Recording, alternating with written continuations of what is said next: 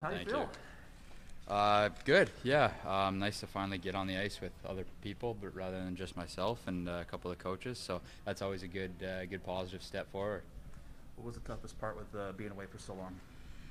Yeah, I think those first couple weeks are tough. You feel like you're so far out of it, but now, I mean, 6 weeks, going on 7 weeks later, it seems like it went pretty quick now.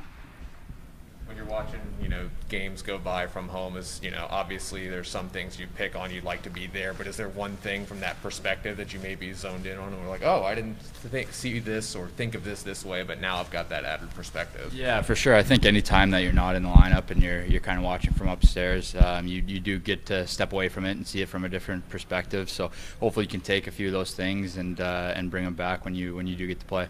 Was there any one guy who was especially, shall we say, proactive about maybe reaching out to you and making sure you were involved in all that while you were out? Yeah, I think everybody. I mean, we got a great group in there. Everybody was reaching out, especially right after the surgery too. Text calls and everything too, just checking in. So it's a pretty good group of guys in there, and they know how to handle it. What was the first major benchmark that you had to get through to make sure that you felt comfortable back on the ice again? Yeah, I think since it was a upper body, was able to get out there and skate just with the brace on to start. I think the biggest step was touching pucks and having that mobility back. So we worked a lot with the trainers trying to get that mobility and strength back, and it's definitely going the right direction. How tough was that, being that you were just a couple days away from going back to Boston to play in that game, and then the injury occurred? Yeah, obviously threw off a lot of plans for us, but at the end of the day, that's the way it goes. Sometimes you just got to take it in stride and control what you can control.